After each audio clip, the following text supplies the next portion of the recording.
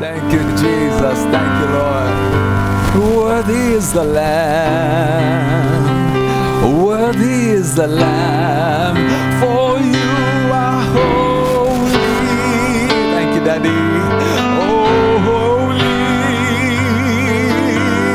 are you, Lord God Almighty. Worthy is the Lamb. Sing it out. Worthy is the Lamb. Oh, yo, yo. You are holy. Holy are you, Lord God Almighty. Worthy is the Lamb. Worthy is the for you are holy. Holy are you, Lord God Almighty. Worthy is the Lamb. Worthy is the Lamb.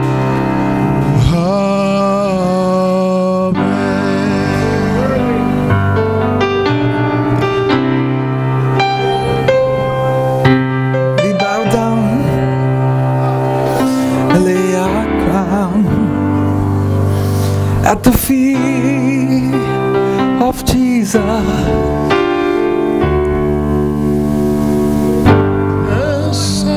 Thank you, Lord. Sienna at the feet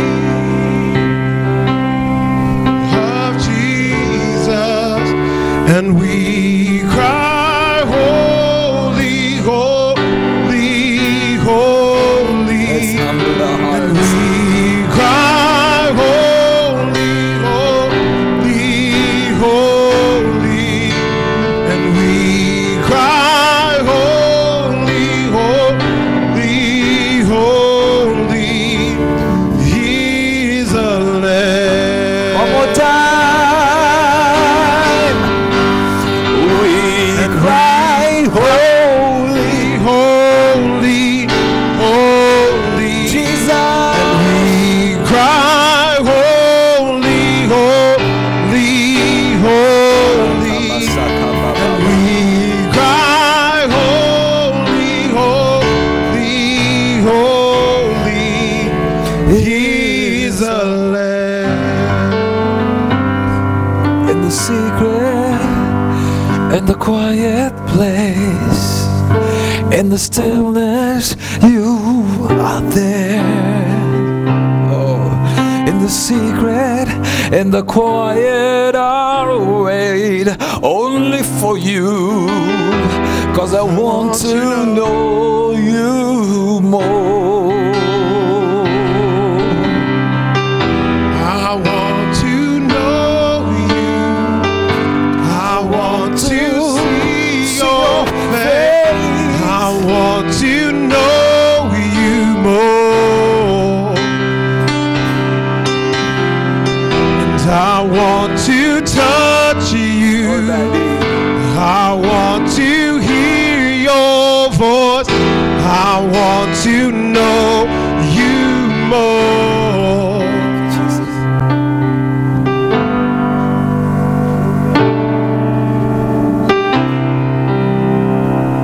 People, I'm sensing such rich anointing in this place. I want to stop and go into the Word, but I sense the Holy Spirit moving. Can we just worship a little more? Can we linger a little more? Hallelujah. With the angels in heaven. Hallelujah. Thank you, Lord. Hallelujah.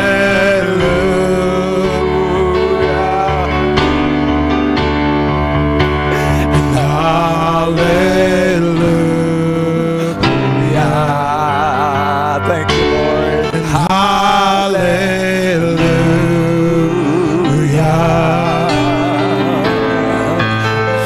Hallelujah.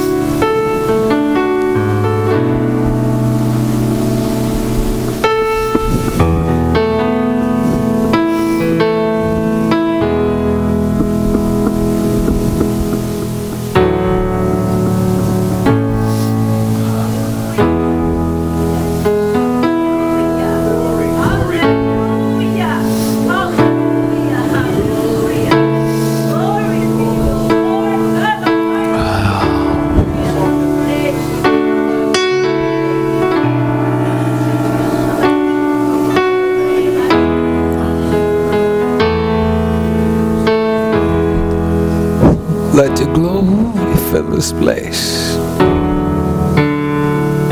Let your praises fill this house.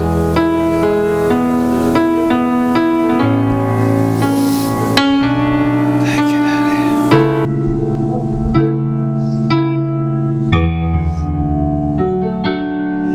Thank you, Jesus. Please be seated.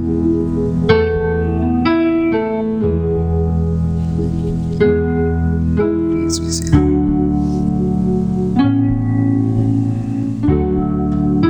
How many years old is this church?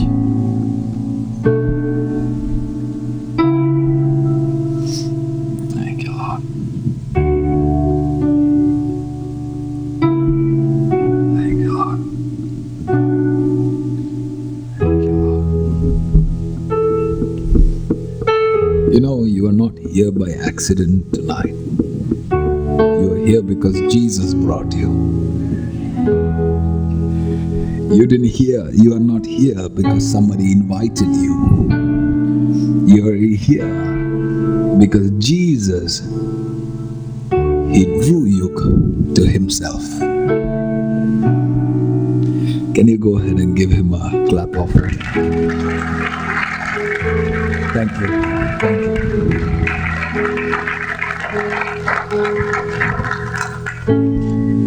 Thank you, Jesus.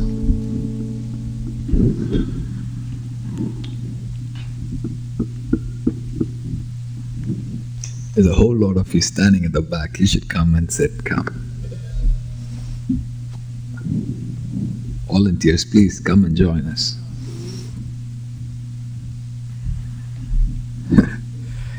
This evening I am surprised, but Jesus is not surprised.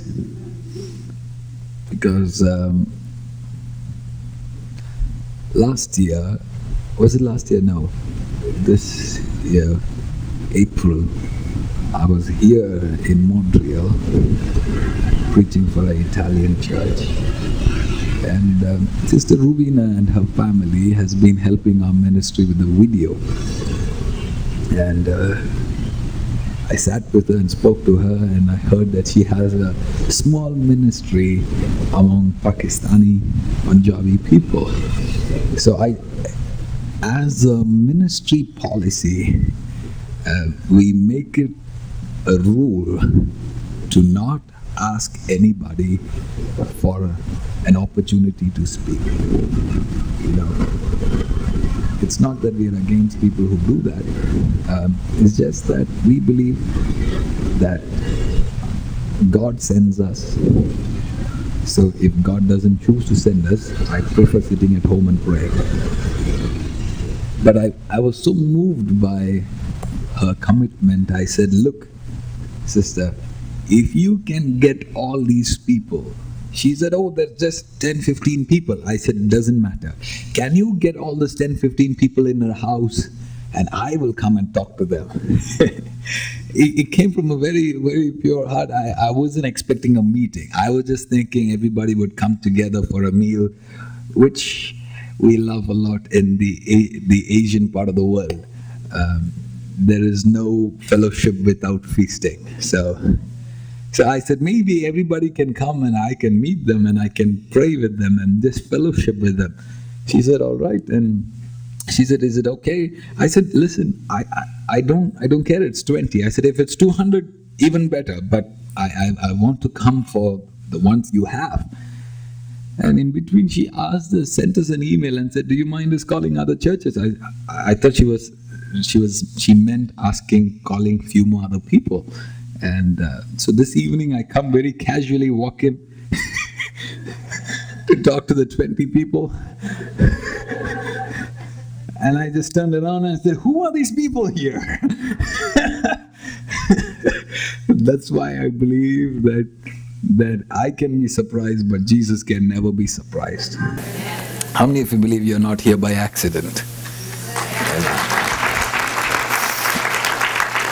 You know, I sense such strong anointing this evening, such strong anointing.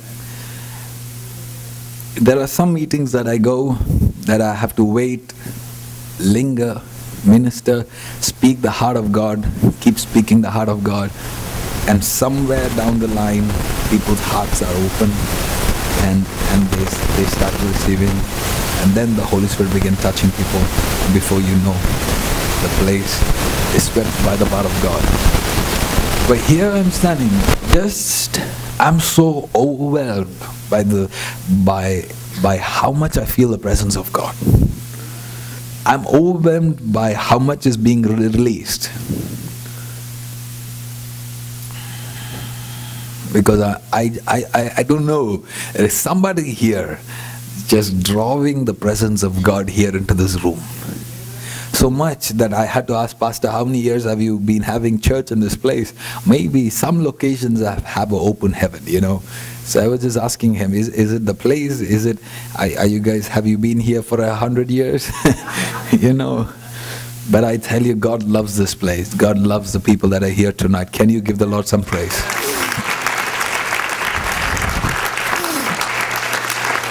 So the word that God gave me in my heart is not theologically profound, but I promise you that it is right from His heart. Is that all right? I like a crowd that talks back. Is that all right? Okay, so that way I know you're not sleeping, you know. Just in case you sleep and you fall and break your neck. I'm not sure if I have the Apostle Paul's anointing yet. But you know, unless somebody breaks your neck, I wouldn't know if I have that anointing. So anyway, don't try it tonight. I want you to pay attention to the word. I want you to open your Bibles, if you will, to the book of Mark.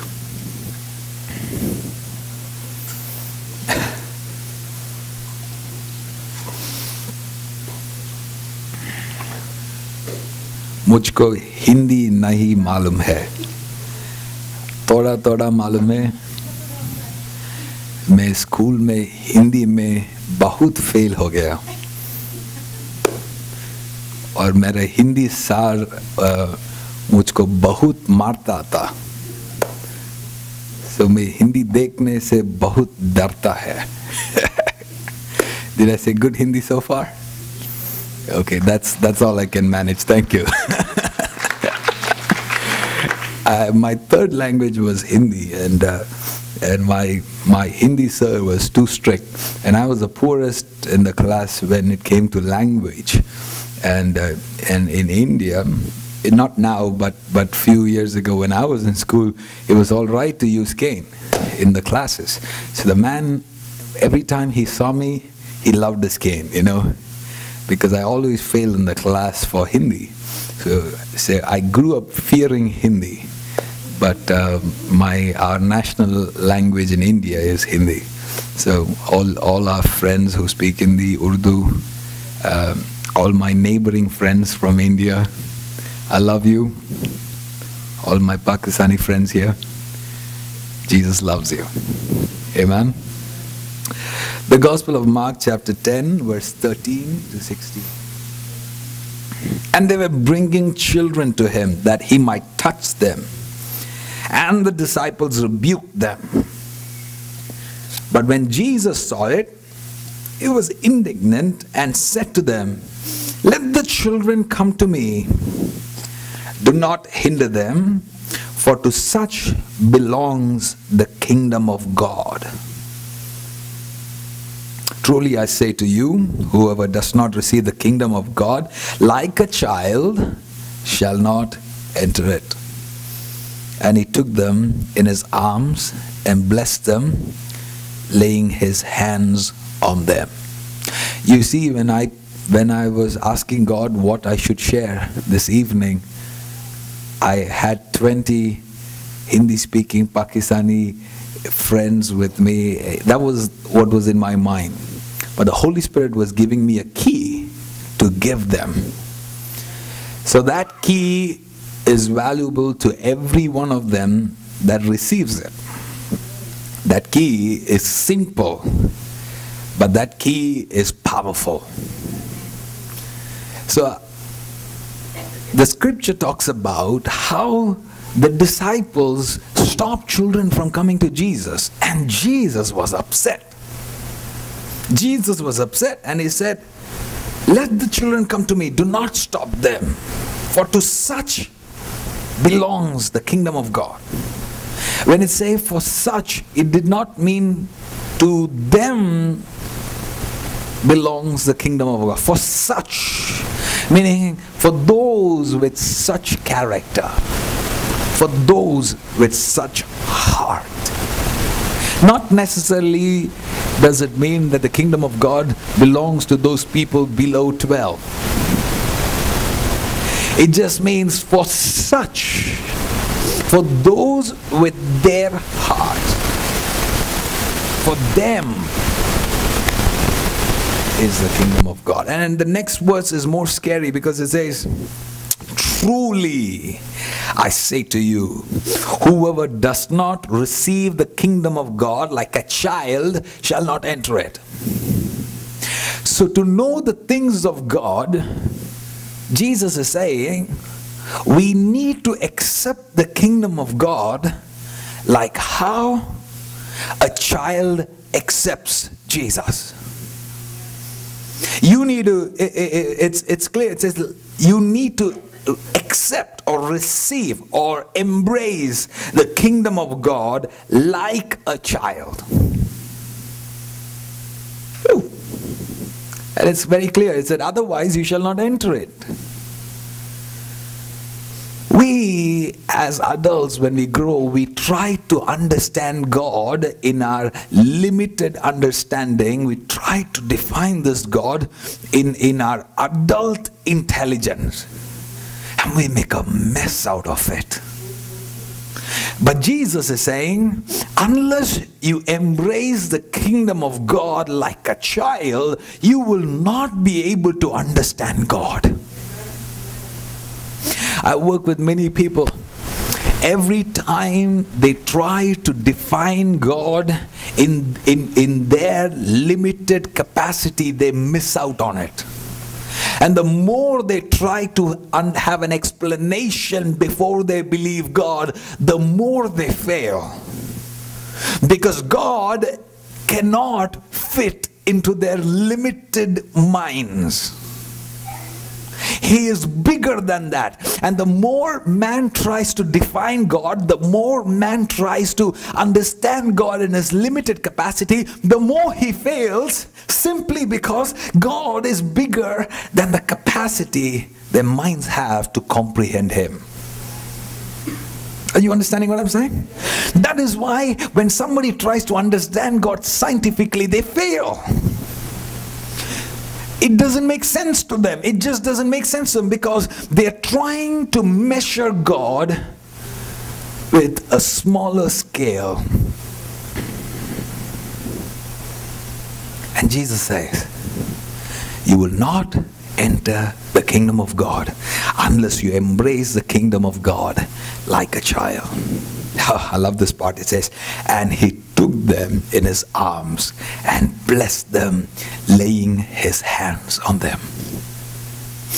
Tonight, as we worship, I told God, I said, God, make me like a child before you. Give me a heart of a child, because only then I will be able to understand you. I'm going to go a little more deeper. I want you to open your Bibles to another verse. That is the book of John, please. One of my favorite verses. My Bethel family, you will know this chapter very well. Chapter 6. The Gospel of John, chapter 6, verse 2, 3, and 4, and 5. Let's just stick till verse 4. And a large crowd was following Him, because they saw the signs that He was doing on the sick. Jesus went up on the mountain, and there He sat down with His disciples. Now the Passover of the feast of the Jews was at hand.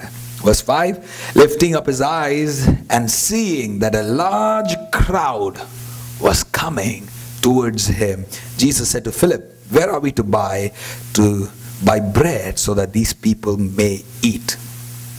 Wow. Wow. You know, how many of you have children here? Can you wave your hands to me? You have children? Some of you are in doubt. They're like, do you have children or not? Come on, wave your hands to me. All right, that's good. That's good. The Lord just blessed us with a baby daughter, and her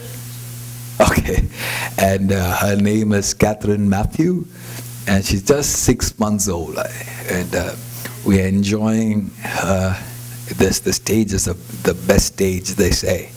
I hope that the best stage continues, and but if you have children, you will know one of their desires is to stay over with their friends. Am I right? They come to you and say, Mommy, can I stay over? Basically, they desire to linger in what they enjoy the most. You see that?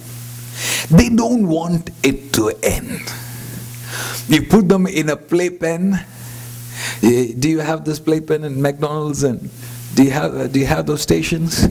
You go, let them go, and you go shopping. Do you have that here in Canada? And have you struggled to take them out of that place? Talk to me. And you're like, okay, you already spent 2 hours there, and they still want to play for some more time. Mommy, can I be here for some more time? Just 5 more minutes. Just 5. When they get involved with something, they don't limit it. They are not bothered about anything else around the world. They give their full best into what they enjoy. Here, in the verse that we just read, you see that as soon as they heard that Jesus was upon the mountain, people came in hundreds and thousands. They just came, they just flooding to where Jesus was. They were flooding. And you know, in fact, that was a time that the Passover was taking place. And usually for Passover, hundreds of thousands of people go to Jerusalem to celebrate with their families. It is a time when they all go towards Jerusalem. And here, when there are hundreds of thousands moving towards Jerusalem, there is another few thousands going up a mountain. And people are like, where are you guys going to? We're going to Jerusalem. Where are you guys going to? Why are you going the other way around? They're like, you know what? We are going to Jesus. You see, what happens in Passover is that they slay a lamb in remembrance of God bringing them out of Egypt. In that memory, that lamb, that they would slay a lamb in the memory that God protected them from the angel of death that visited them as they were leaving Egypt. You see, hundreds of thousands of people were faithfully celebrating their tradition, doing the same thing. But here, there was a handful of people that said, you know what? We don't want to do things because we've been doing this all year long. We don't want to celebrate something because our grandparents did it and our forefathers did it. They found new meaning and they said, we are going up the mountain to be with Jesus. Man. And you must understand, those were the days where there was no transport, so all the traveling had to be done by walking for miles and hours together. And they were not afraid to take the effort and the energy to climb up a mountain to be where Jesus was. And even without their knowledge, because they found Jesus, even without their knowledge, they were walking towards the perfect Lamb of God.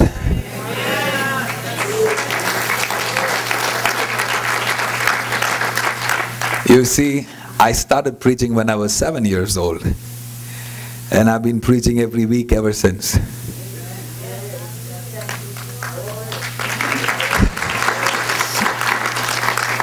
But early in my teenage, I began to ask questions. I said, am I preaching because my mom told me that Jesus was alive? I told myself, I said, listen, I don't want to believe in this Jesus because my mother told me that. I said, I don't want to believe in this Jesus because my church told me that. I said, I got to experience this Jesus personally. You see, when these thousands of people were climbing up the mountain, there were hundreds of thousands, a greater majority that was going to Jerusalem. And they said, oh, pagal ho gaya. It means the other guys have gone crazy. They've gone cuckoo in their head. What's wrong with these people? For decades and years and generations, for Passover we go to Jerusalem. These stupid people, they are going up the mountain. People laughed at them and mocked at them. But these people had a revelation of Jesus. Are you understanding what I'm saying? If you really want to experience God, you should have the audacity, the tenacity deep down inside you that says, I don't care what my society will tell me. I don't care what my people will tell me. I don't care. I see some people that will come to me and say, I am a secret believer. I am a secret Christian. I tell them that. I said, there are many, many believers in Pakistan, in Africa, in the Middle East that are giving up their life because they had a revelation of Jesus. I said, you dare not be ashamed of Jesus. Come on, somebody. When you experience this Jesus, it doesn't matter what people will say. It doesn't matter what the crowds will say. It doesn't matter what your society will. It doesn't matter what your culture will say. When you know who the Lord is, what He did for you, that He died on the cross for you, you cannot keep silent. Come on, somebody. You cannot help but shout a hallelujah. You cannot help but clap your hands. You cannot help but come into a room full of people, yet forget who is watching you and say, this is the day that the Lord... Because you have a revelation of who God is. But the problem we have in Canada today is that we have become familiar with Jesus. You know Jesus too much. I come from a nation that has 1 billion gods.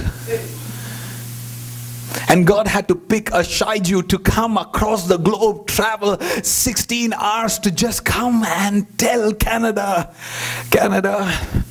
if you don't become like a child, you will not enter the kingdom of God. Pastor, I really don't understand when people say, oh, now that you're in Christ, there is no condemnation. But I tell you, Jesus Himself said, if you don't become like a child, you will not enter the kingdom of God. You see, some people want to get away with the fact that you somehow, someday got into a tank full of water and somebody pushed you down in the name of the Father, Son, and the Holy Spirit. Now you can live anyway and anyhow and you can get to heaven. My brother, you haven't read the Bible. Don't get me to preach now. Are you listening to me, church?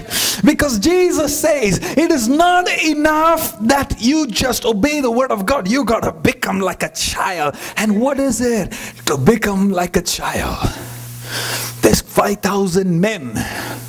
Now, when you say 5,000 men, that means theologians say that there was around 25,000 to 30,000 people in that place, including women and children. Can you imagine? 25,000 plus people walking up the mountain because they have a revelation that the Passover celebration they've been doing all this while, somehow there is no life in it. And when they look at Jesus, they smell life, they sense light, and they said, you know what, go ahead, you do your tradition, I'm just going to walk into my revelation. And the scripture says, they came to Jesus. You know what? My God, this blows my mind. Are you ready to hear this? Yes.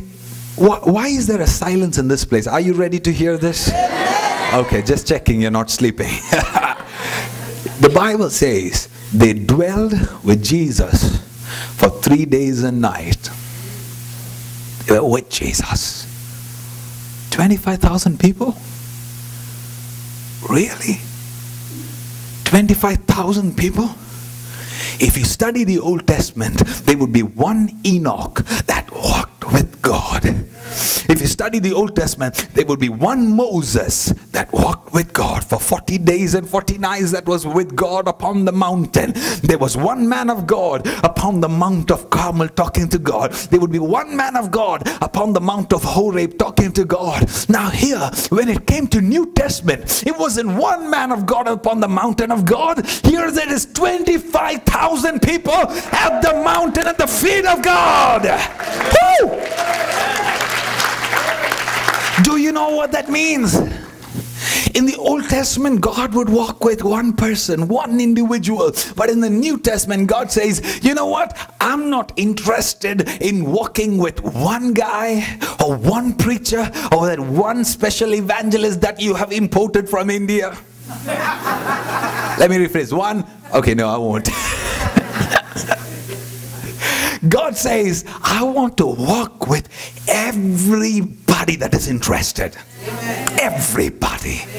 He said, I'm not interested in one Moses, one Enoch. He said, if you will come, if you will walk up to the mountain, if you will pay the price, God says, I am willing to spend time with you.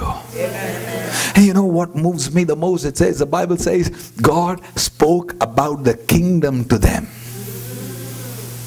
He would speak the kingdom of God to the disciples.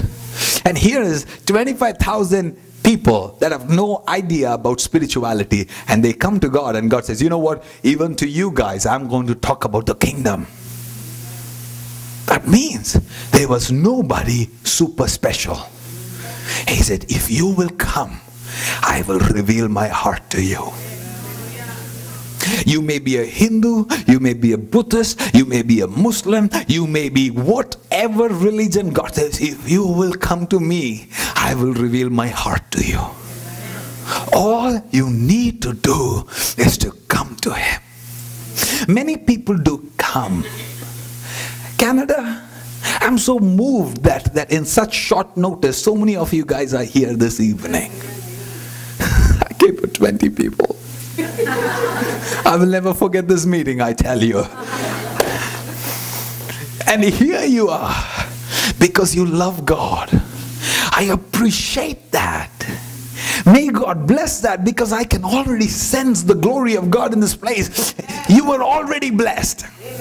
You didn't hear me. I said you're already blessed. Come on. Come on. But there's a little more God wants from you. And that is to be like a child. And what would a child do? The child would linger a little more longer. The next revival wind will come to Canada, will come to churches, will come to people that say, God, thank you. It's not enough that I come on a Sunday. I'm willing to pull my time off And after a wonderful morning service, I'm willing to drive back into the same auditorium for an evening service. And I know I've got a work to do, but I'm willing to linger a little more longer. And I know that it's all over for many people and they'll come back next Sunday. But there are some people that say, Pastor, can we have a meeting on Monday too? And then there was a long silence in heaven. Like, brother, you're from India, you won't understand. Yeah, that's why I said you got to be like a child. You got to be like a child. We get so monotonous. We get so into a machine mode. God, you know what? Here I am Sunday. Please, Lord. Now that I've come on a Sunday service and I've not missed a Sunday for the last 3 months. Make sure you promote me. Make sure you bless me. Make sure that my son gets married to a very beautiful daughter. Come on now, talk to me, somebody. Are you listening? You know I'm telling the truth. And God, you know, it's been so hard. Is there so much struggle in my house? But you see how I've been faithfully tithing. I've been faithfully giving 10%. Now that I've been doing this, you're obliged to bless me, God. No. Come on, you missed that. I said no. God is God, whether you come here or not. And you know something beautiful about God? Most of the time He blesses even when we are not faithful. Can I have a witness in here tonight? If God would bless us only when we are faithful, there will be nobody here blessed. Come on. Come on, you know. Come on. He blesses despite the fact we fail Him 1,000,000 times. And He still blesses and blesses and blesses. Oh my God, my God, my God. So what does God really want? He says, you know what? I'm going to bless you anyway. But what I want from my children is that they long for me. They long for me. I don't know if you noticed, while the worship was going on, I began to break down crying. And I was embarrassed. I said, God, people are watching. Oh, I don't have a tissue here, Lord. Stop crying, Shyju. Stop crying. You're a strong man now. And I was trying to feel the heart of God. And I said, God, what's happening? Why am I feeling this presence? Why is such a glory in this auditorium? And the Holy Spirit told me, I desire for these people to linger a little longer. I don't know if you realize that God was so pleased that you guys took so much efforts to come here tonight. I don't know if you took efforts. I don't know how your schedule was. But the Holy Spirit told me that you guys took efforts to come here this evening. And I sensed that God was so pleased with you. God was so happy. I'm sensing the heart of God. God was so excited to see you here this evening. And then I could hear the Holy Spirit say, I wish this was every day. I wish my children kept coming back to me. I wish it was like in the Garden of Eden, but every evening my children would come back again and again, that I fellowship with them.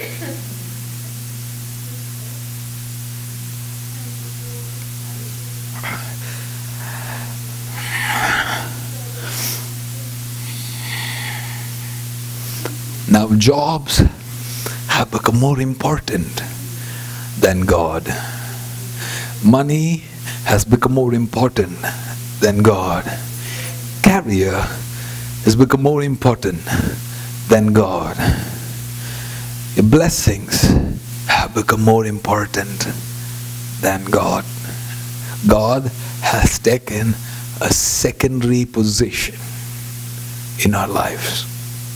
Tonight, if I preach nothing, if I stop right now, God would be pleased. Because God, I'm sharing you the heart of God. He desires to linger a little longer with you.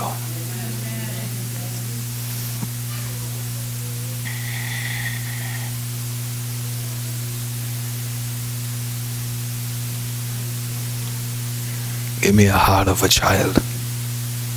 where I'm no more worried about tomorrow, where I'm no more worried about making money,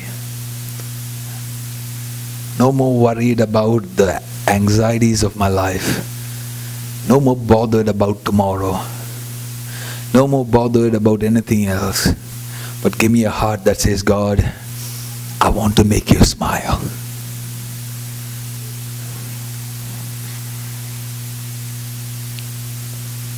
Will there be any man or woman in Montreal that God would look down and say, I am proud of him? Will there be any woman in Montreal where God will look down and say, I am proud of her? She is my child. She is a lover of God. She is not here to just be blessed, but she is here because she loves me.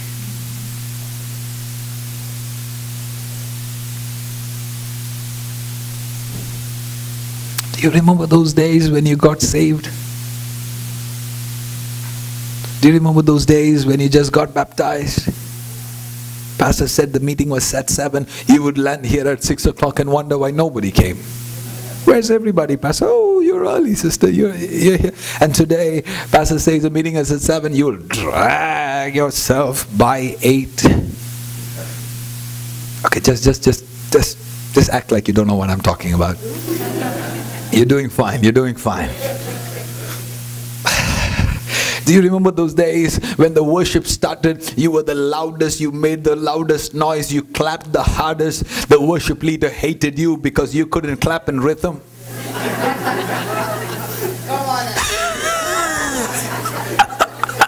Do you remember the days where people would slightly calm you down? Calm you down. It's all right, sister. It's all right. It's all right. Calm you down because you were so excited to worship God. Come on, somebody. Who am I talking to right now? Do you remember those days? Do you remember those days that when Pastor stopped in time, you thought it could go a little longer? And now when Pastor stops in time, you think it's late.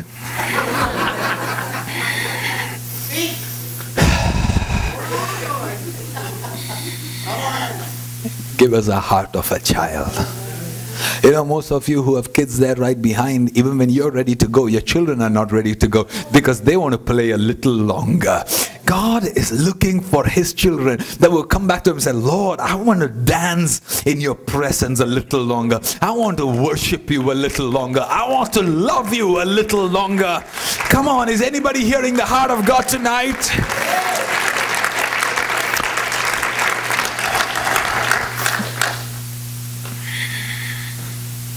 Another quality of a child. My baby is just 6 months old.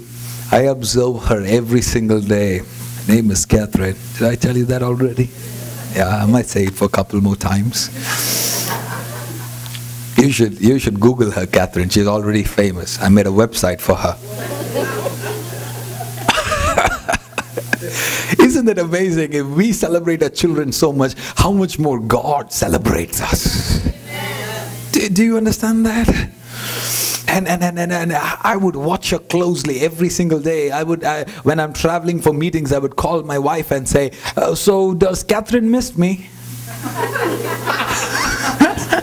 She's 3 months old and I'm asking if she's missing me. And my wife would try to do FaceTime with her and she would look at me like who are you, right? And I would tell my wife, I said, I'm so hurt. So my wife the other day said, I don't know what's going to happen on the day she gets married. I said, don't you remind me that day.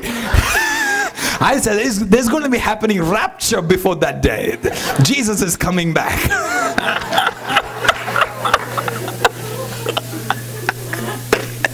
And I observe her so closely. I watch her every single day. I want to see every change that happens to her. And I keep, my wife and daughter couldn't join us this time, so I keep pestering her. I said, can you send some pictures of you both, please? Thank you. And one day, when I came back, I saw something. She just turned 6 months. And when I came back, I saw something that I had not noticed for 6 months. 6 months, every time I come back home, I barely saw any reaction. But one day, I opened the door. My baby saw my face. And she looked at me. And she did this. Oh my God, I felt the anointing right there. I threw my luggage, I ran and I grabbed them both. I wanted my baby to recognize me. I wanted my baby to run into my arms. I wanted my baby to celebrate me. Do you know that your Father in heaven longs for you to recognize Him? So many times God is with us throughout the day and we don't even say hello to Him. The whole day Jesus is walking with you and you don't even recognize that. And the only time you say hello to Him is just before you bless the supper. And early in the morning we wake up and say, oh Jesus, please come with me. We're basically saying, be my bodyguard. Oh Jesus, I'm going shopping. Please help me get some good clothes. You're basically saying, be my shopping assistant. Oh God, I'm going to this interview. Make sure I get this job. You know, we make God everything else but the Father He is. When He is longing for our intimacy. When He is longing to walk with you. I love this part. You know, if you've been in the ministry for quite some time, you will understand. People want you to come home and pray and bless. That was the same in the time of Jesus. People would come and say, oh, my daughter is sick, can you come home? Oh, my so-and-so is not well, can you come home? But Jesus was smart. Yeah. As soon as He saw the crowds coming, He knows somebody is going to come hold His hand and say, can you please come home, please? So as soon as Jesus saw the crowd, what does He do? He lets go of everything, goes up on the mountain and He sits down. So before anybody calls me home, I'm seated. Do you know what that means? He's saying, this time, I don't want to come to your house. You come to where I am. You come up the mountain. Yeah, sure, I can come home and heal your child and bless your daughter and make sure that the pimple disappears from her face. And you know, I can do all that later. But right now, it is my desire that you hear what I have to say in my heart. Is anybody listening to me? As we stand here this evening, the Lord desires to walk with you. As we stand here this evening, God desires to have a friendship with you, has a fellowship with you. You know, in fact, this is one thing that makes Jesus different from all other religions. You ask any other religion, you can ask a Muslim, you can ask any other person, they will dare not call God a friend. You tremble. But Jesus said, I do not call you servants, I call you my friend. He said, I don't want you all to stay down there and fear and tremble me. He said, I want you in my arms. Do you remember what Jesus did when the children came to Him? He said He took them in His arms and blessed them. Do you see that? This is what Jesus wants to do with you. I don't want to be the man upstairs and to tell you, okay, you go there, you do this, and I'll bless you. Okay, don't worry, I'll make sure that you don't have any accidents. And don't worry, Wednesday I'll take care of your work. I know the boss is mad, don't worry, I'll fix that too. No! He wants to have a relationship with you. He wants to say, I want to talk to you just the way I talked to that evangelist from India. There's only 3 amens in this place. I want to walk with you like I walk with your pastor. We celebrate and at times even worship pastors that are on the platform, that we forget that they and you have the same access to God. That is why when there is a prophet, you have loads of people that will run to the prophet to get them to lay hands on the head till all the hair on your head is gone. Because you believe that the prophet has an access to God that you don't have. But it's not true. God is sending this man from India all the way to Canada to tell you that he can talk to you just the way he's talking to any other prophets. Come on.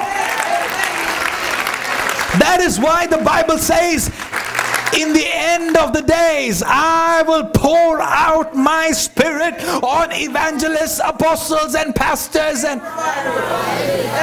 sorry, did I get it wrong? I'm sorry, did I get it wrong? What does it say? I will pour out my spirit upon. I can't hear you. Shouted somebody. Upon. Oh, not just selected few. Upon all flesh. Hey, and if I last checked it right, every one of us are struggling with our own weakness, with our own sins, with our own struggles. And Jesus looks right into your struggles, into your weakness. And this is what Jesus says. Oh, he is the high priest who is able to sympathize with your weakness. Therefore, come to the throne room of God with confidence. Confidence. Do you hear what I'm saying? Somebody shout confidence. My God, this evening I was writing down a tweet, and I said this: every single day, the devil will plan to sow something into your heart, something into your mind, some thoughts, some actions, some words into your life that will steal away your confidence to go to God. When you go to God, the devil will say, oh, don't go to God, because you know where your eyes went today. Okay, I'm sorry, I forgot I'm preaching to the saints today. Where are the sinners in this place? Can I have a moment with you? Are you listening to what I'm saying? The devil comes out, oh, no. You got angry today. God won't hear your prayer. That is why you hear people say, oh, I'm only a worm, God. Oh, I'm only a dust. You go ahead, be the worm, dust, and the cockroach. I am the Son of the living God. Are you understanding what I'm saying? The devil wants you to believe that you have no access to God, but that is not true. The Lord says, I understand your struggles. I understand your weakness. I understand your frailty. Come to me with confidence. That is what Jesus means, unless you become like a child. Whew.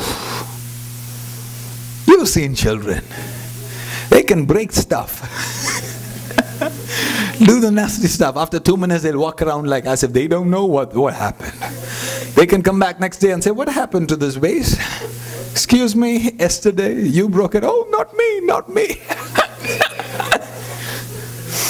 Because they believe in the relationship.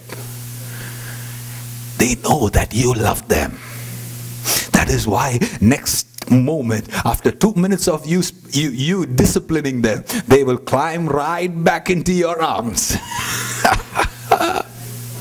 Come on, tell me. Ain't that right, people of God? Ain't that right? You scold your little kids and they're like, don't you do that again. Daddy is very mad at you. Okay, Daddy. Come right back into your arms. But what do? You ask grown up, can I say messed up people? Come on, let's face the truth today. As soon as we do something, we only know about discipline and punishment. And we say, oh God, I'm not worthy. I'm not worthy.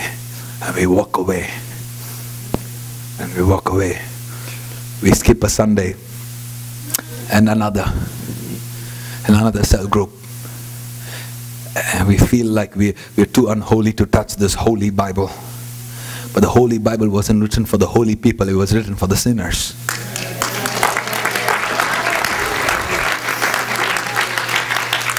That is why this evening God wants us to come with confidence.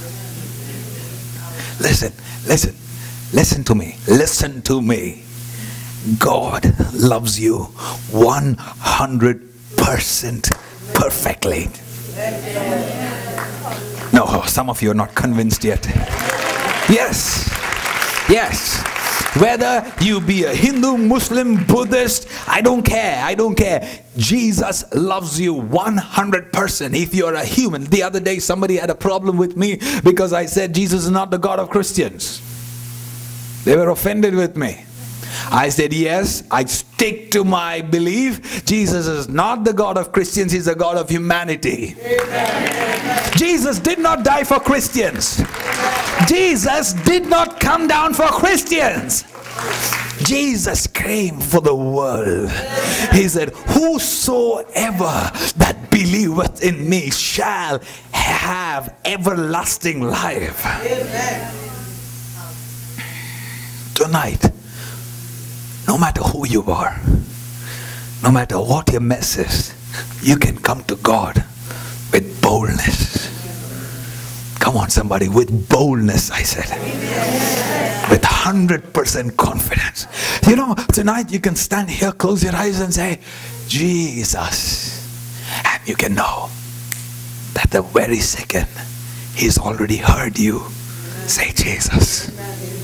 The devil would like you to believe that no, you are not worthy. But that's not true. He's already here loving you. Do you know, when I felt the love of Jesus, I was so overwhelmed. That's why I wept. I said, God, what's happening? I've preached all along this week. I'm going to be preaching all along this whole month. And the month after. I tell you, I've been in the ministry now 20 long years. And I know when God is pleased. And I'm afraid not to tell you if God is not pleased. I won't tell you God is pleased if I don't feel it. And I tell you this evening, God is so pleased. You know, you don't have to do anything additional for Jesus to love you tonight. Hey, listen to me. Just as you are in that chair, Jesus loves you. Yeah. Yes, sister. Yeah. Yeah, can you believe that? There's not one more thing you can do to gain the love of Jesus. That's it.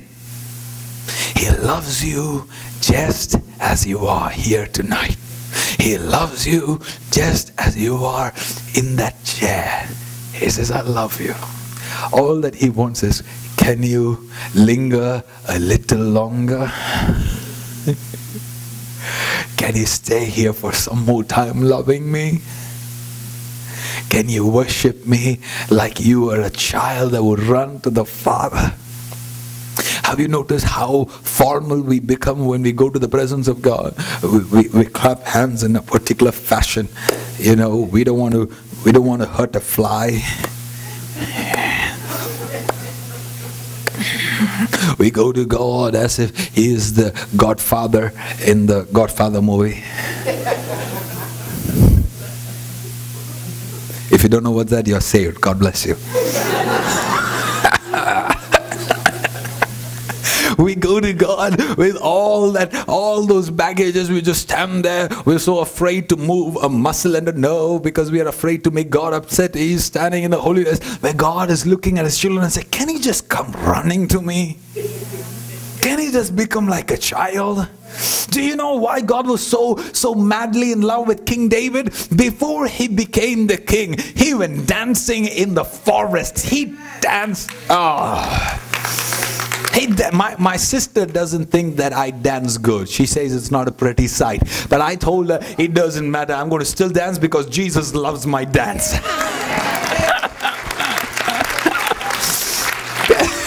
Are you understanding what I'm saying? Because when we come into the presence of God and say, God, whether you bless us or not, we are here to love you. We are here to worship you. We don't mind lifting our hands. We don't mind dancing before you. We don't bother about who is watching us, because we love you.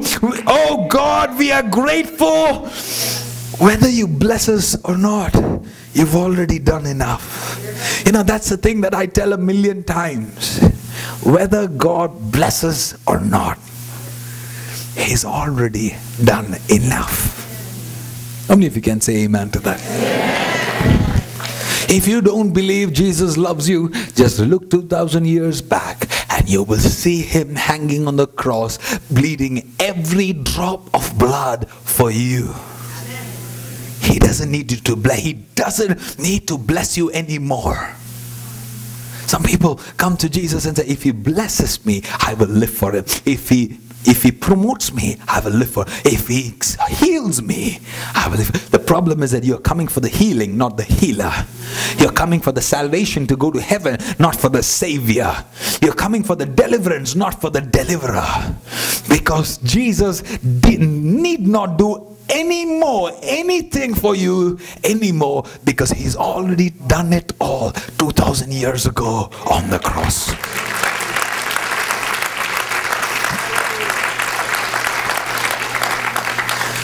I'm going to share this one more thing and then we're going to pray.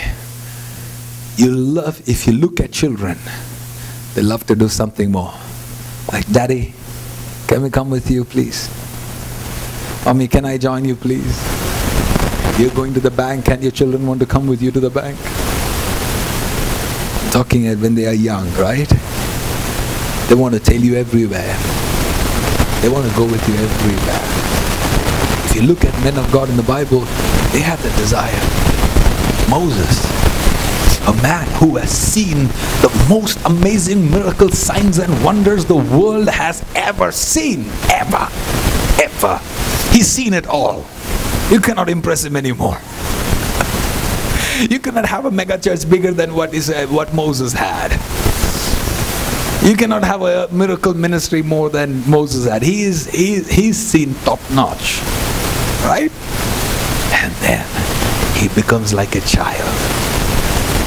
After all those 40 days of walking with God and that experience and the thunder and the lightning, and he has seen God's power and he's seen the glory cloud, and then he gets into that glory cloud and he says, God, can I see your face?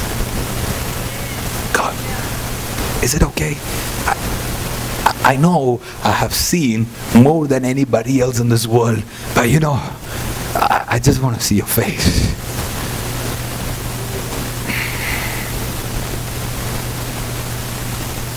If you are a Christian that don't desire for a little more of God, then don't call yourself a Christian.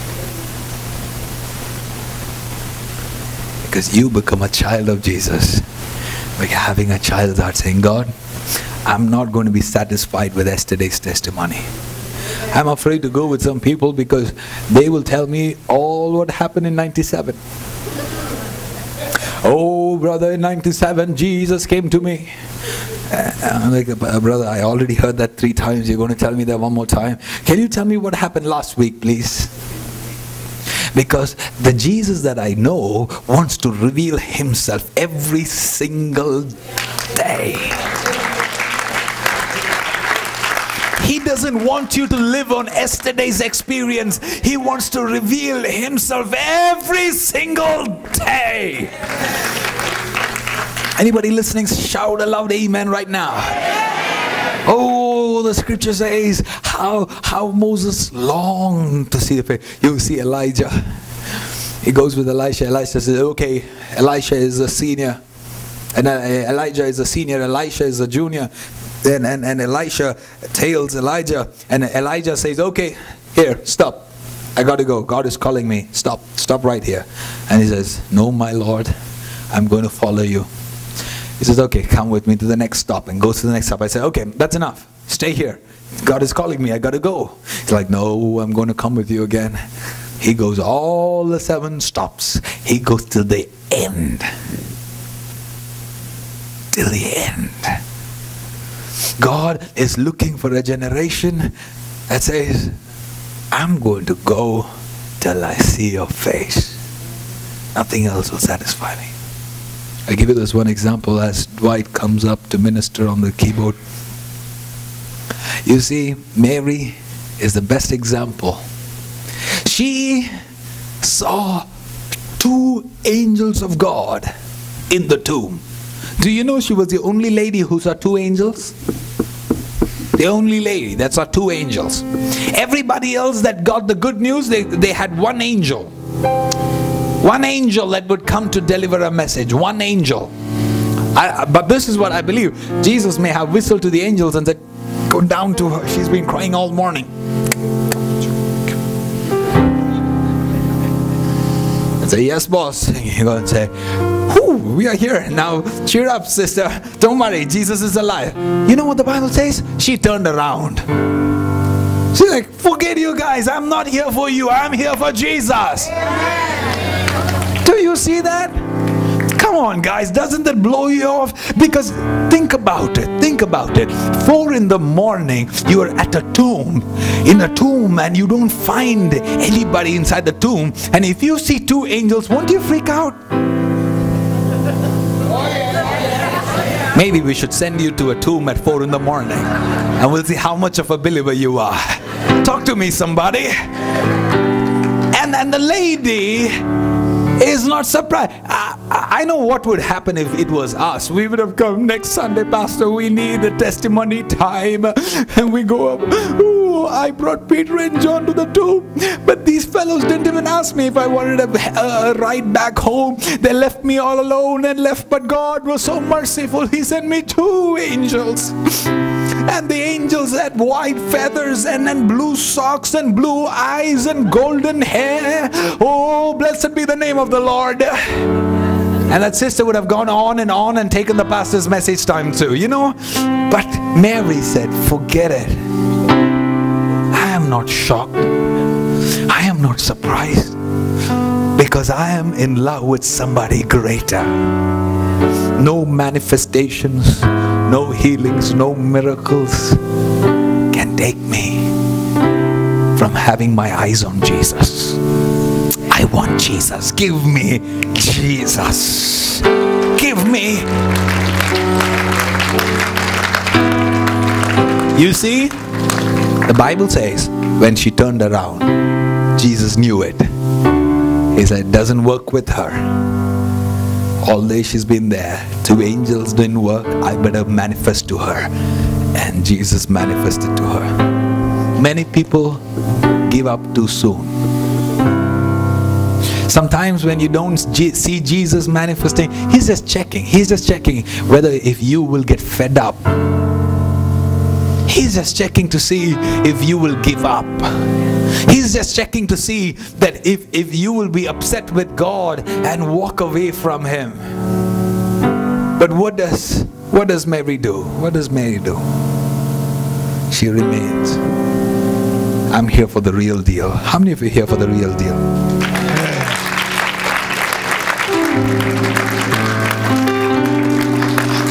Many of them will come if there is a special evangelist that will come. Many will come if there is a special prophet. There will be many who will come if there is somebody special that will bring. But how many will come if there is no prophet? If there is no evangelist? If there is no special worship leader? Nobody. Not even your pastor. How many of you will still come and pray in your church? How many will still come and linger and say, God, revive us again. Revive us again. Montreal, God spoke to me 2 days ago. I was just leaving the room to go to the Revive Canada crusades. Just as I was about to step out, the Holy Spirit told me. He said, tell them that I am going to give them the land that I swore to the fathers. And I had no clue what that meant. I said, okay, God. And I came to the meetings and I told them just that. And while I said that, I remember adding a line. I said, I don't know if there has been any promises to your fathers, but that's what God told me, so that's what I'm saying. Anybody there? Were you there? And this evening, Pastor Alex Lapos, give me a microphone, please. I want you to hear what he told me. Can you quickly summarize that for us, Pastor? Well, as you know, Montreal was founded many, many years ago, 1642 to be exact, by Maisonneuve. He came all the way from France and he founded a mission, and that's what started the city of Montreal. It was called Hochelaga. But what I didn't know only until a few years ago when I went on a tour of the city, my own city, is that Maisonneuve dedicated Montreal to the glory of the Lord Jesus Christ, and that this city would be a lighthouse to the new nation Canada that was just being formed, and that from Montreal, Jesus Christ would be exalted across the country. That's the promise made to our forefathers. Come on, you better clap hands better than that. Hey, somebody make some noise for Jesus. Thank you, Lord. Can you imagine Montreal? Can you imagine? You will be the light to Canada. I know some of you don't even want to say amen. Like, I'm not so sure about the light, because right now we have too many darkness all over this place. But I want to tell, if the church can come back to the presence of Jesus, if they can linger a little longer, God says, I will give you the land that I promised your forefathers.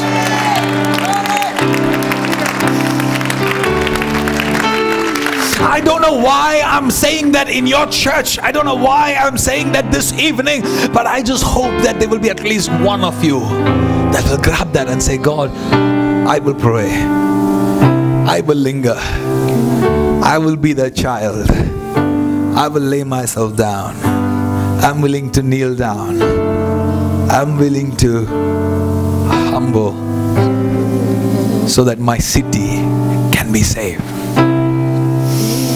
In my heart, I kept thinking, I said, next year we're going to do different cities. We're going to different cities in Canada. While I was on the stage, the Holy Spirit told me, come back to the city next year.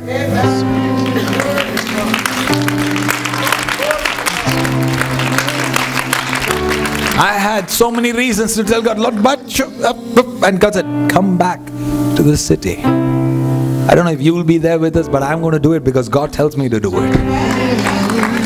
Is anybody listening? I don't know if you have faith, but I have faith that God will release a great revival wind in Montreal in the mighty name of Jesus. Mighty name of Jesus. Thank you, Jesus.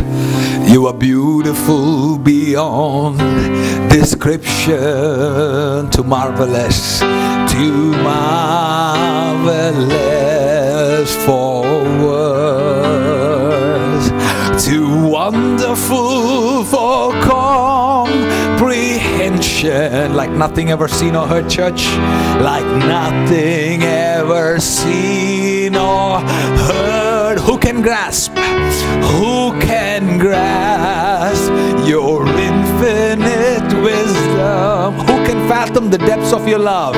Who can fathom the depths of your love? You are beautiful. You are beautiful beyond description. Majesty, majesty enthroned above, and I stand, I stand in awe of you. Sing it out, sing it out. I stand in awe of you. Holy God, to whom all praise is due. I stand in awe. Come on, church. Let's become like a child tonight. I stand in awe of you. Lord, give us a heart like a child. I stand in awe of you. Holy God,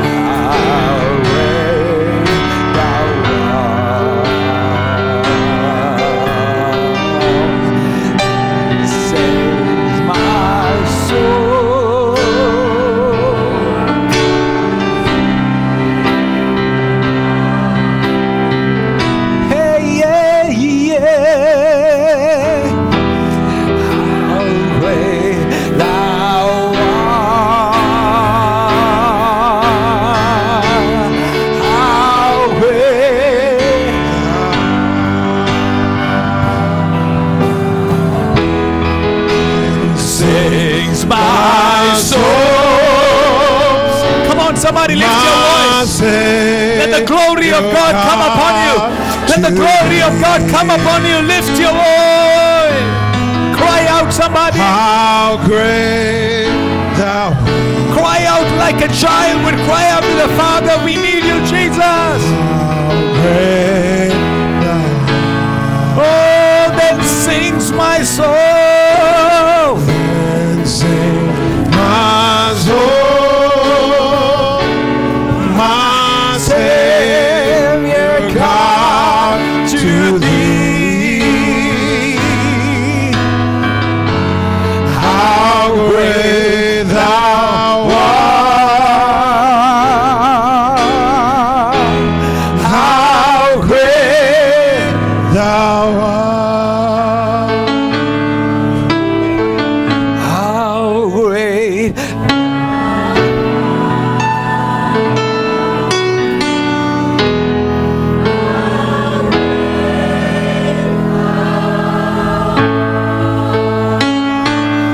And how great thou art.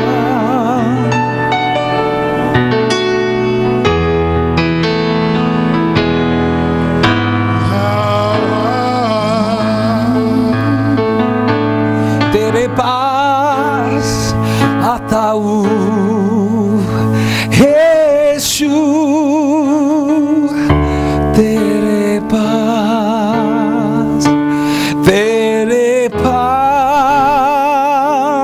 आता हूँ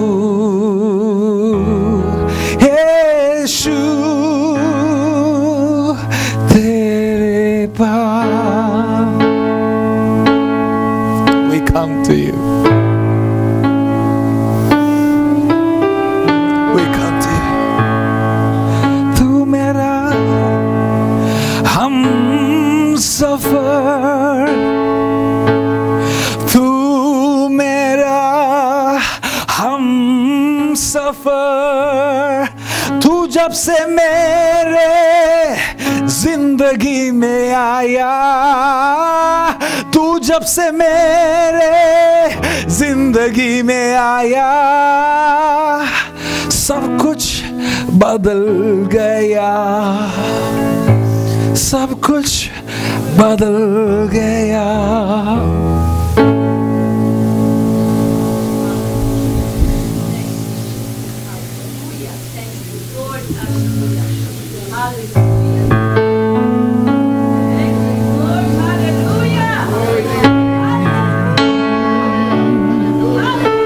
यीशु मसीह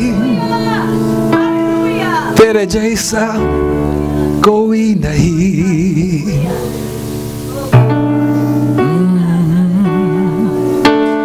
तुझे आसमान तेरी महिमा ला ला ला ला. Daddy is here. Our Father is here.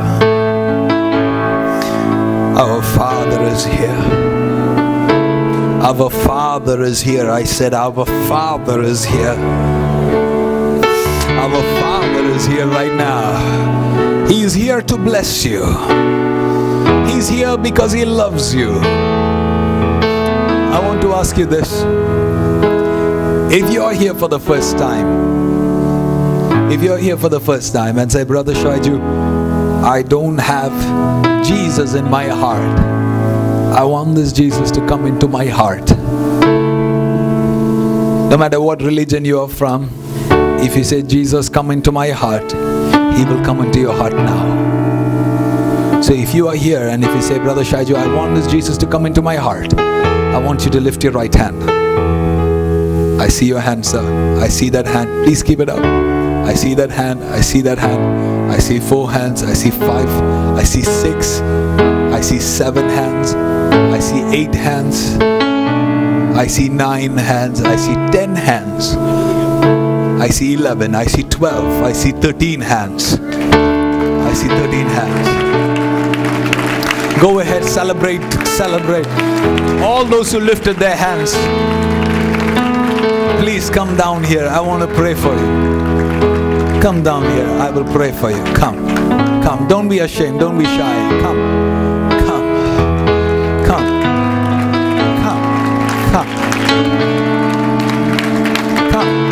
The Lord is drawing His people here tonight. Come on, lift your voices to Jesus. Worship Him. Let the bondages break. Let the hearts be open in the mighty name of Jesus. Let us celebrate with heaven. Celebrate with the heaven. Celebrate with the angels of God. The heaven is rejoicing this evening.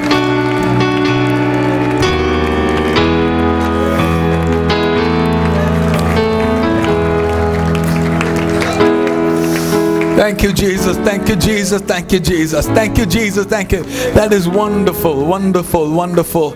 I see 7, 8, 9, 10, 11, 12, 13, 14, 15, 16, 17, 18, 19, 20, 21, 20. I see 23 people giving their lives for Jesus. Come on, church. Celebrate right now. I want you to close your eyes right now and say this prayer with all your heart. There is no use of repeating this prayer if you don't mean this prayer with your heart. So right now, say this after me. Dear Jesus, I am a sinner. I come to you with a child's heart. I need you. I want you to forgive my sins. I welcome you. Into my heart. And into my family. I accept you. As my only Lord. And my Savior. Please wash away all my sins and past mistakes.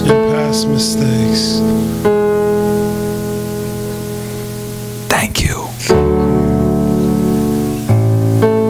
In Jesus' name.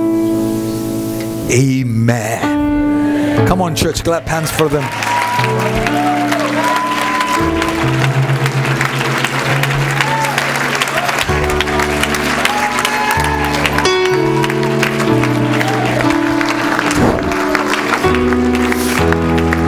I wish to hug each one of you. I saw him cry. I couldn't stop from giving him a hug. I tell you, I see many of you having tears in your eyes. What I did for him is exactly what Jesus is doing for you right now. Now I have two good news for you. But I held that two good news before you came, because I didn't want you to come because I gave you the good news. The first good news is heaven is having a party on account of you. Yeah, seriously. The Bible says when a sinner comes to Jesus, there is great rejoicing.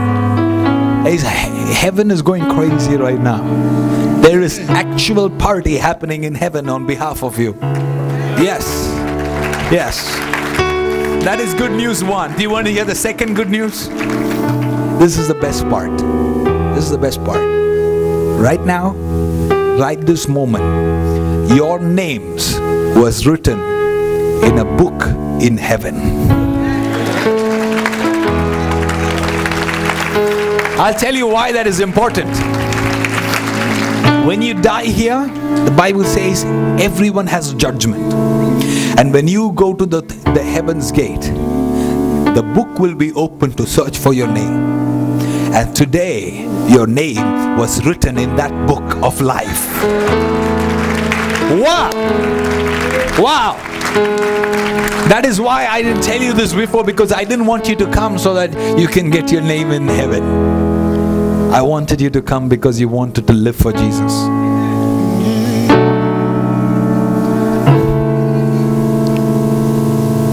Isn't that wonderful? Jesus loves you. I want, do you have those books to give them? Okay.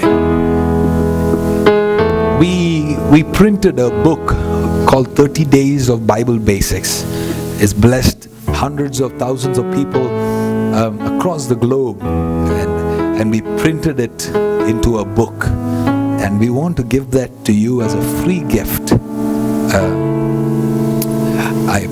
We didn't expect. Like I said, I came for 20 people, right? So my team has just gone to grab that book and just give each a copy for you to take it back home as our gift. Okay. Wow. Come on, let's give them one more hand clap before they go back. God bless you. God bless you. Precious presence of Jesus is here. We're going to pray for healing, sir. How many of you need a healing in your body? Do you need a healing in your body? Can't hear you. Do you need a healing in your body? Please rise up to your feet. I've been standing longer. I'm going to pray that Jesus gives you a miracle right now.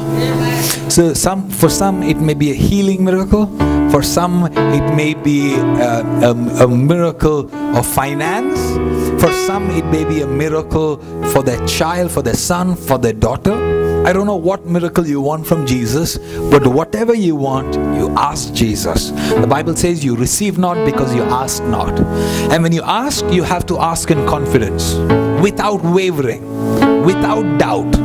If you ask saying, oh, can Jesus give? You won't get it. You have to believe 100% that Jesus can give, and you will get it. Yesterday there was a lady that came to a meeting. She came on leaning on a stick, and she left without the stick. She was walking without the cane. Yeah. There's another lady that came. She had knee problems. She couldn't go jogging anymore. She was running in that meeting. There was another.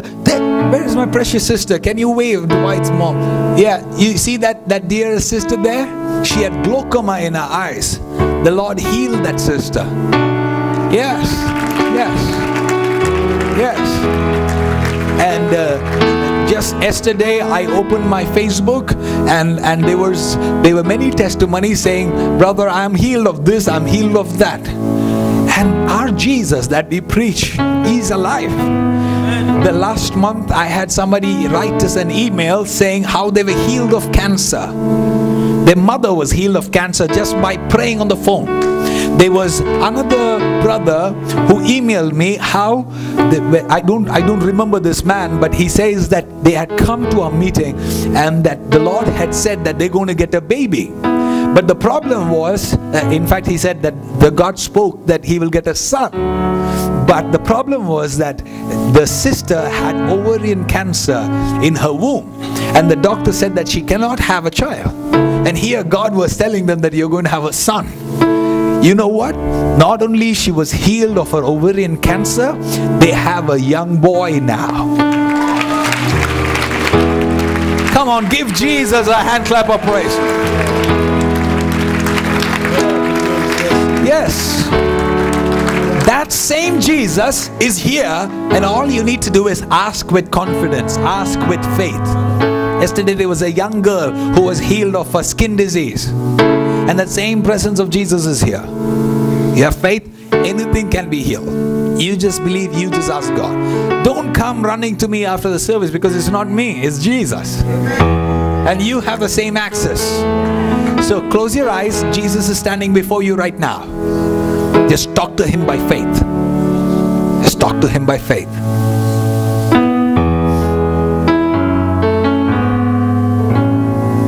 Say, dear Jesus, I believe you can heal me. You can heal me. I receive the healing. I receive the healing. That is my right. That's my right. I cast out every unbelief, every unbelief, every doubt. Every doubt. Leave me. Leave me. In Jesus' name. In Jesus' name. I receive my blessing. Receive my blessing. I receive my miracle.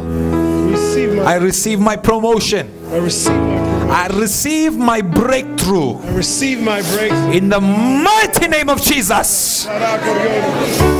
In the name of Jesus, I come against every witchcraft that is coming against the children of God. Burn in Jesus' mighty name. Right now, the witchcraft is breaking in the mighty name of Jesus. Every witchcraft that was done against you, I release the fire of God upon you right now. Take it in Jesus' mighty name. Take it in Jesus' mighty name. I speak the hand of God upon you right now. In the name of Jesus, the fire from heaven is coming on your body right now. In Jesus' name, be healed of your eyes. In Jesus' name, be healed of your ears. In Jesus' name, be healed. Oh, thank you, Father, because you promised for the name of Jesus to be glorified.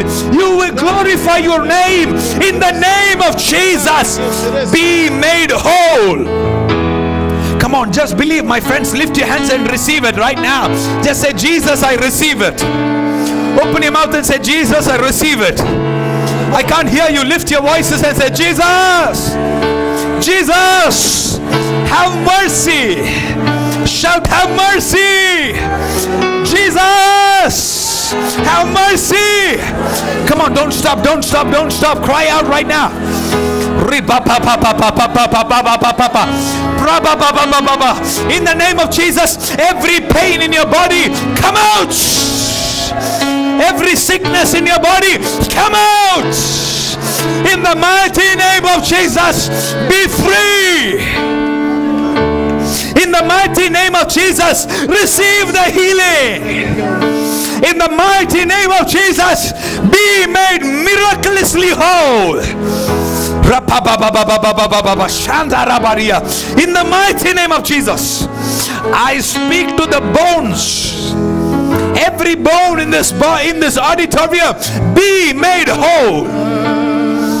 Every nerves, every skin, every muscles, every organs, every tissues, every cells, in the mighty name of Jesus, let the light of God fall upon you right now. Let the light of God fall upon your muscles. Let the light of God fall upon your bones. Let the light of God fall upon your body. Let the light shine. Let there be lights in the mighty name of Jesus. In the mighty name of Jesus, let there be light. In the name of Jesus, I pronounce you free in Jesus' name. Open your mouth and shout amen. I pronounce you healed. Shout an amen. I pronounce you delivered. I pronounce that every jealousy has been broken in Jesus' name. Shout an amen if you believe it. I pronounce that in Jesus' name, witchcraft has been broken.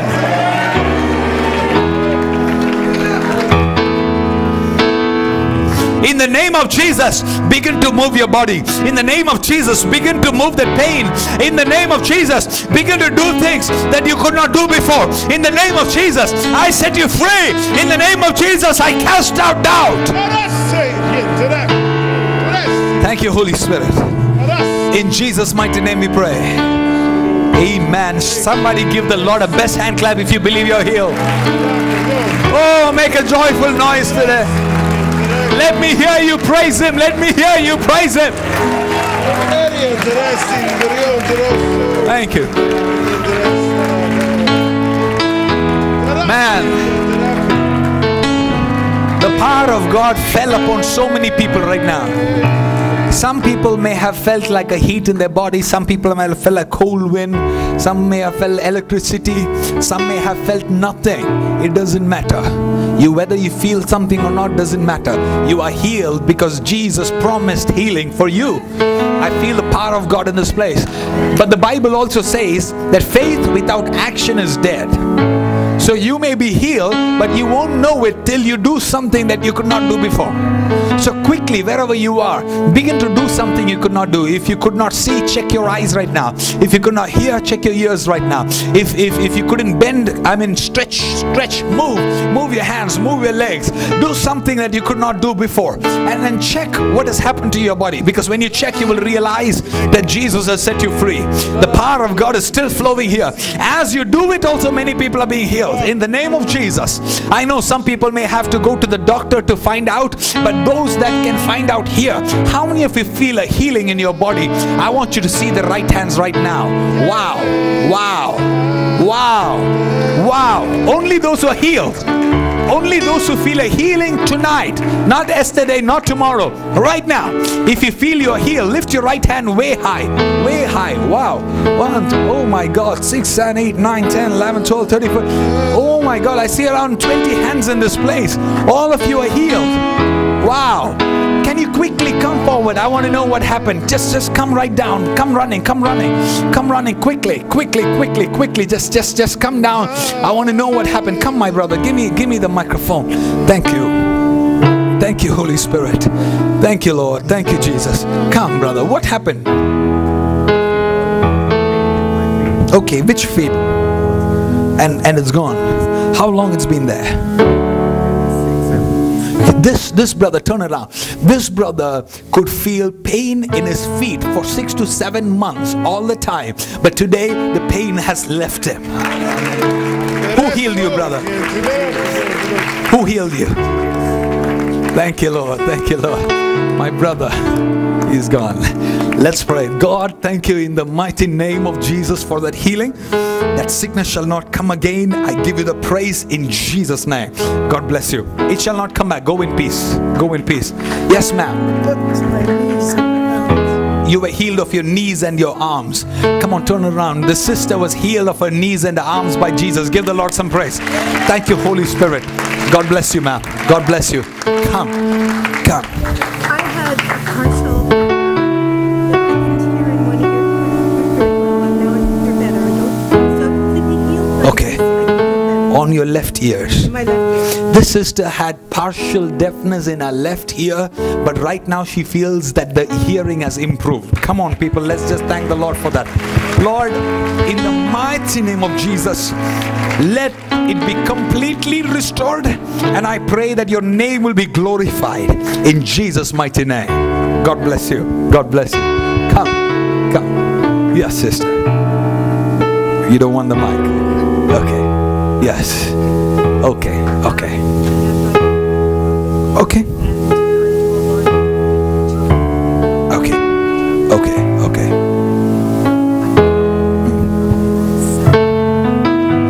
Where? Which part? In the back. And you feel no pain now? Okay. Oh wow.